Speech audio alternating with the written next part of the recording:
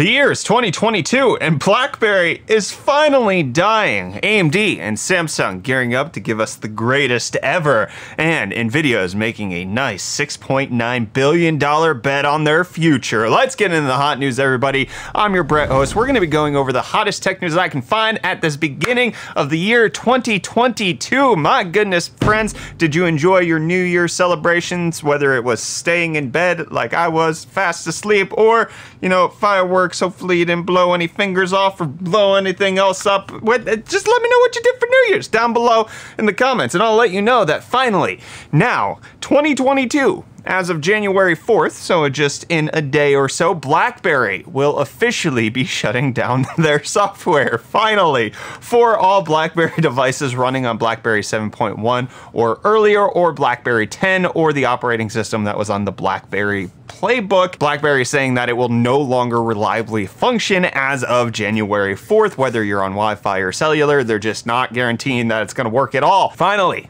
it's dead. BlackBerry can now live in the dust. Obviously, this might not actually be the end that you're going to hear of the BlackBerry name, considering the parent company has switched to doing cybersecurity stuff, and they've also licensed off the rights to use the name in smartphones to other companies such as TCL, and then there's a company called Onward Mobility that's supposed to be making a BlackBerry device that's supposed to come out at some point. But as it stands, the official BlackBerry devices, kibosh, dead, gone, no more, no longer, all right? If you're living in the BlackBerry past, time to get in the hippity-hoppity future of Samsung and AMD partnering up to bring us the Exynos chips that are gonna have RDNA 2 graphics. This is something we've been waiting for ever since the announcement was made many years ago at this point, where we are going to get AMD's full product stack. Not only can they go up to a 6900 XT liquid cooled with the RDNA 2 architecture and even beyond that for the data center stuff, but they can come all the way down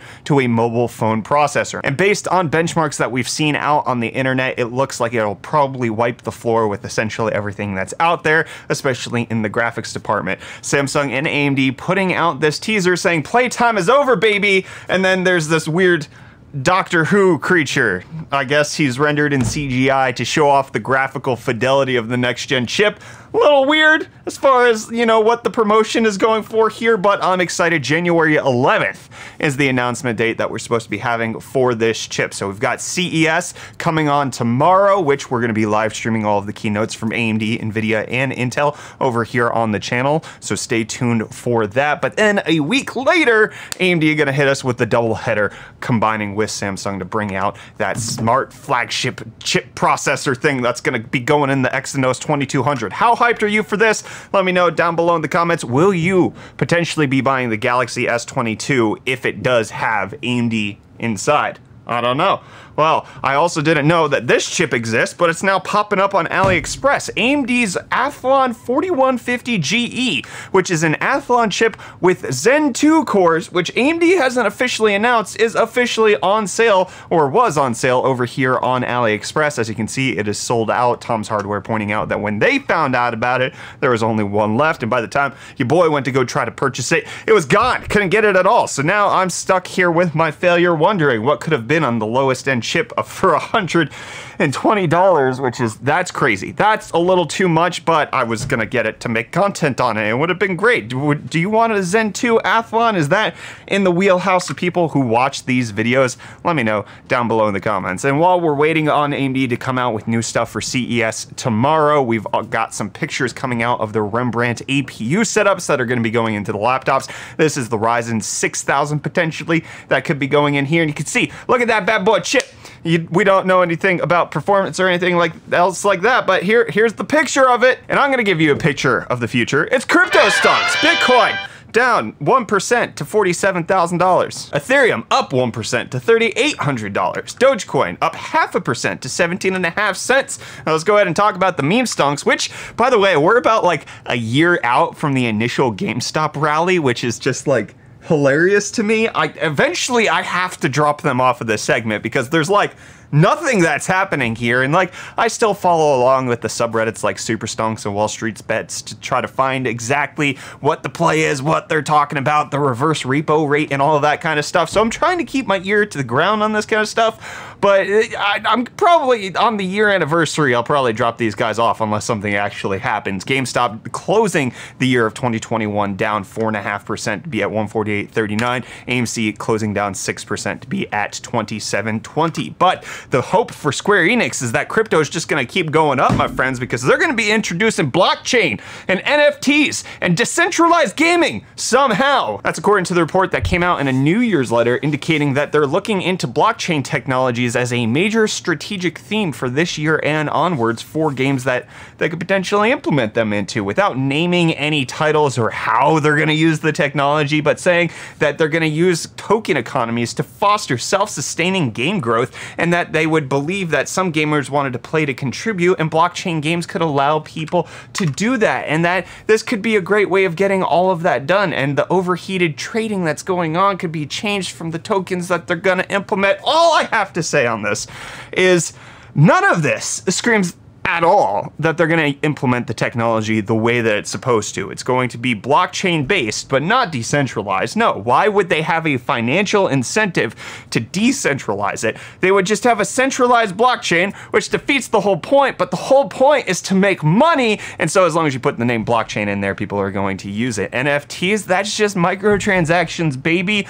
all right? With self-sustaining game economy, isn't Final Fantasy 14 doing all right? You toss a few NFTs in there, and it's honestly, the gosh dang same exact thing, except for some key buzzwords. In order to have a truly decentralized NFT platform for tokens to be implemented in games, you would have to get game developers all to work together, and they can barely even work together in-house. Let's not even talk about how like Halo Infinite was nearly torn apart from the inside. You expect me that they're gonna work across from developer to developer? That's not gonna even happen, baby! NFTs.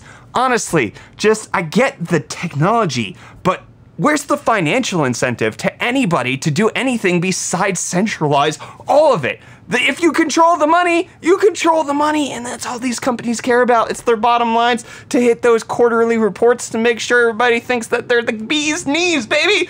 Wow.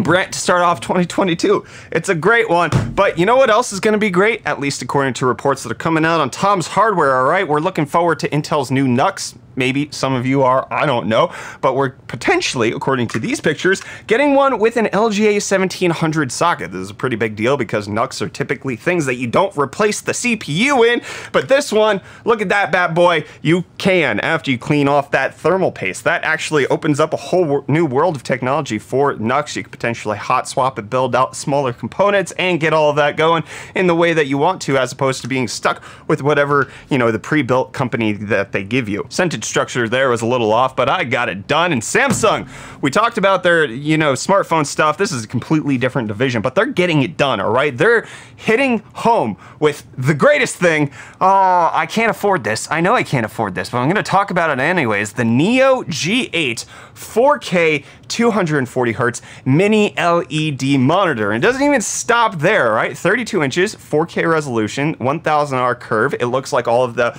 other Odyssey Neos that they've been releasing, like the G9, that's the super ultra wide. But this bad boy has quantum mini LED, which is just means that it's gonna have HDR 2000 in a 12-bit brightness setup. 4K 240, 2000 nits. This is, I love it. I want one. If I had to guess, it's probably gonna be in that $2,000-ish range, which is too much money for me because I think the most money I've ever personally spent on a monitor was like $500, and that was because it had like HDR 600 and like I could calibrate it properly for editing videos, not to game on.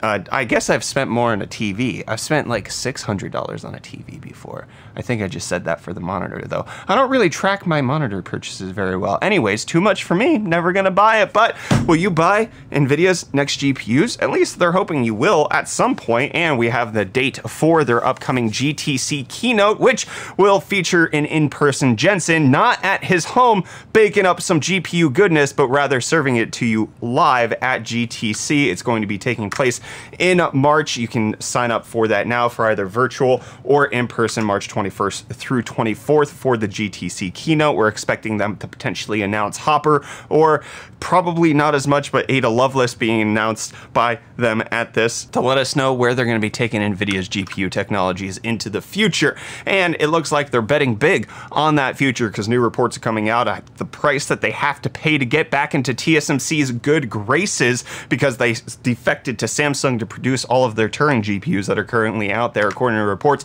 they've been having to pay hefty sums to TSMC to secure wafer space, specifically 5nm wafer space. $1.64 billion in Q3 2021, $1.79 billion in Q1 2022, but $6.9 billion as a longer-term deal to make sure that they can have enough 5nm allocation and not have it all given away to Apple and AMD and everybody else, Nvidia, trying to buy their way back into TSMC, according to the latest reports. And the latest reports are that we're supposed to get a 3090 Ti announced by Nvidia tomorrow at CES, but there's reports coming out that the Kingpin card made by EVGA is going to be a behemoth because of the power inputs that it's going to require. According to the reports, it's not going to be 3 8 pins. It potentially will be 2 of Nvidia's proprietary 12 pins or the 16 pins that have been floating out there that could be tied to PCI Express 5.0, although the card won't be PCI Express 5.0. But the whole point is that it's going to have a lot of pins, all right, because those 12 pins were 2 8 pins converted into the Nvidia 12 pin, and you get, that's 4 8 pins. This is going to suck a lot of juice. The 3090 Ti Kingpin likely going to be the toppest of toppest GPUs that could be out on the market. And I can't top this episode of Hot News, all right, because it's just done, all right. We have tomorrow, which is going to be the CES live stream that's going to be live here at the normal time that we have everything for Hot News for breakfast at 9 a.m. Eastern. So stay tuned for that. We're going to be streaming here as well as over on Twitch. Look forward to seeing you there. And with that being said, happy freaking New Year, everybody. Hopefully 2022 is at least fun. I'm not going to say better. I just want it to be exciting in like a good way. I'm okay with bad things happening as long as it was enjoyable. Oh boy, see you tomorrow.